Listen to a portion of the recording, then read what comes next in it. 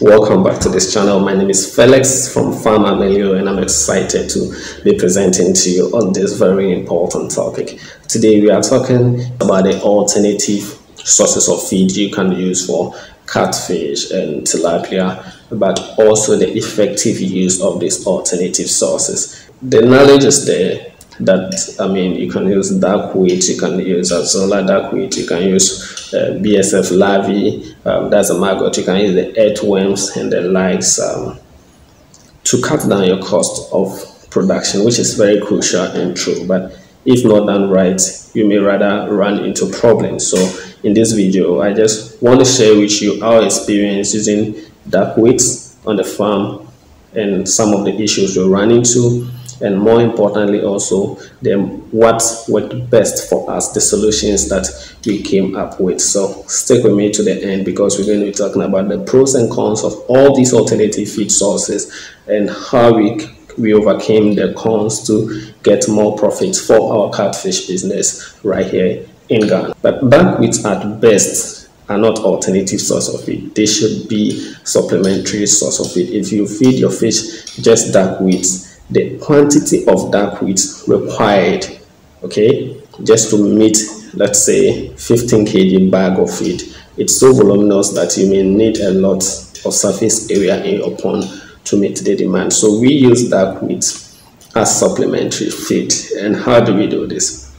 The best way in our experience is that before you introduce your fingerlings into the pond, you make sure that you grow dark wheat to cover the entire surface of the pond. Now, when dark wheat covers the entire surface of your pond, what it does is that it may cause oxygen deprivation in your pond. When oxygen deprivation in your pond occurs, your fingerlings will have stunted growth. So while you have the need to use the alternative source of feed, you should also consider the possibility of having a stunted growth in your pond. You basically just need to introduce some aerators at least a week or so to the introduction of your fingerlings to get the oxygen levels to optimal level before you introduce your fingerlings. If you don't, you may end up having your fingerlings dying. So what we do is that we go ahead anyway, grow the dark wheat. While we are hatching our fingerlings, we grow the dark wheat all over the pond, and then a week to the introduction of our fingerlings, we put the aerators in the pond to get the oxygen levels back to optimal levels before we introduce our fingerlings. Now, when you introduce the fingerlings at that stage, you realize that your dark wheat are providing ready available nutrition for the fingerlings, so they'll be able to eat the dark wheat while you're also putting in the commercial feed as a combined feed formulation. Yes, so the dark wheats are on top, and then each feeding section you go and put your you're going to feed your fingerlings with the 2 mm or whatever size of feed you are using at the time. You're going to give it to them. When you do that, there will be less cannibalism because they already have feed 24/7, and the dark wheats grow quickly. So at the fingerling stage, the dark wheats may be outgrowing the rate at which the fingerlings are eating them, so you may not see a decline. But after a month or two, you notice that the dark wheats have disappeared from the surface of your pond. Yes, your catfish fingerlings have consumed the entire dark wheat that you have there. So it's a competition, the rate of growth and the rate of consumption. The catfish rate of consumption exceeds the rate of reproduction of the dark wheat. So roughly after month 1 and 2, that's what happens. So if you want to continue using dark wheat, you need a spare pond on the site that you'll fetch to feed them. However, if you depend on dark wheat alone for catfish production, you may end up going to month 9 or even 10 or even 1 year just to get 1 kg of catfish, because the volumes of dark wheat that you need to make up for even 15 kg worth of commercial feed, it's so enormous that we felt on our site, that it wasn't feasible on a larger scale. So that is why we moved on to the next alternative, which is the black soldier fly production. The black soldier fly larvae are a very good source of protein as comparative to even fish meal used in commercial feed production.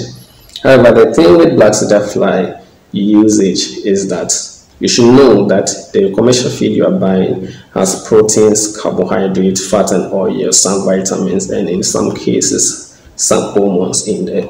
So you cannot just switch entirely to the use of black soldier fly larvae for your farm. Some farmers do it, but we don't think that's the best for your fish. And in our experience, if you mix the black soldier fly with the commercial feed, you get the best results.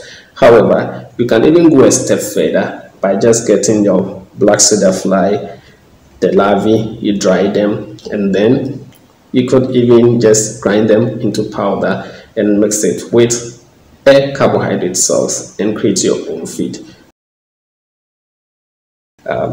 By setting up a facility that produced the black soldier fly larvae for us, we were able to produce at least 10 tons of fish by spending just around 40,000 Ghana cedis. And that is a huge save, because currently with the cost of commercial feed, the cheapest one that we have in the market, averaging around 250 cedis, you will need about 800 bags of that to produce 10,000 fingerlings of catfish to table size. And 800 times 250, that is 200,000 Ghana cedis. You will need 200,000 Ghana cedis to just produce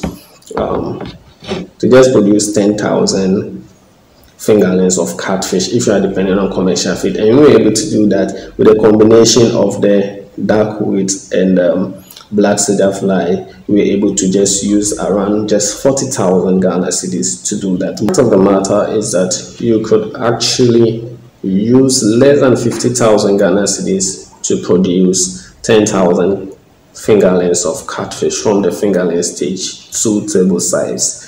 That is at least 1 kg each. Okay, so you are cutting down your expenditure all the way from 200,000 Ghana cedis for the 10,000 fingerlings estimation that I did to 50,000. Okay, so that is how you make money in catfish farming in Ghana.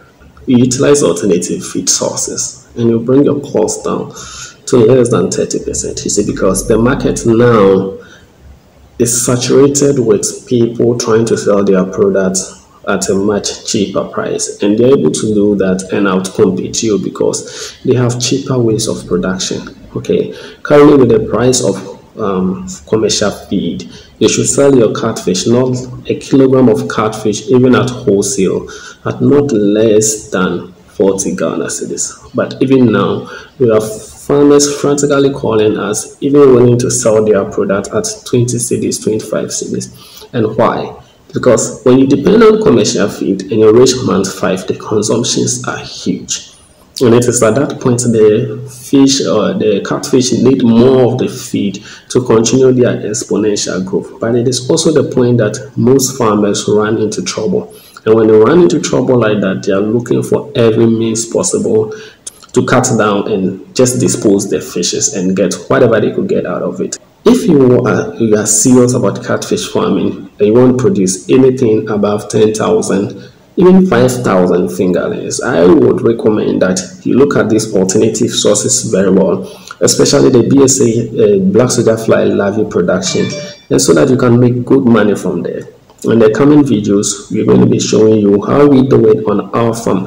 I know there are several ways to do these things out there, but what I'll be showing is what has worked for us on our farm right here in Ghana. So if such a thing interests you, I would like you to subscribe and hit the notification icon. Help this channel grow. Share the video. Let people get to know that the way out is there, but you got to be willing to put in the work. It's not just about getting a pond, some fingerlings, and throwing feed at them. There's an art to the whole thing. If you're patient enough and willing to learn, you'll make a lot of money from this business. I hope to see you in the next video, and leave your comments and let's see how best we can help you.